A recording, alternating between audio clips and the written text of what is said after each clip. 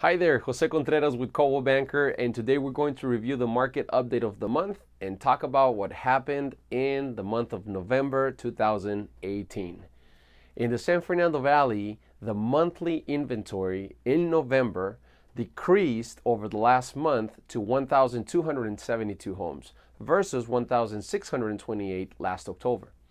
The number of total sales in November was 946 homes, which was lower than October, also lower than last year, which we had 1,095 homes that sold in November of 2017.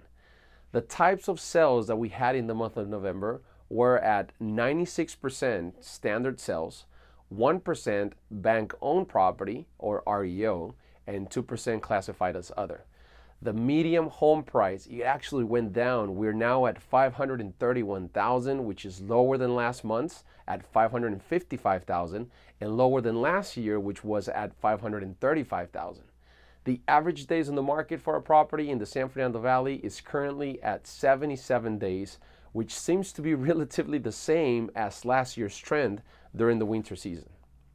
I hope you find this information very useful, and if you have any further questions, feel free to reach out to me, send me an email, text, or call me.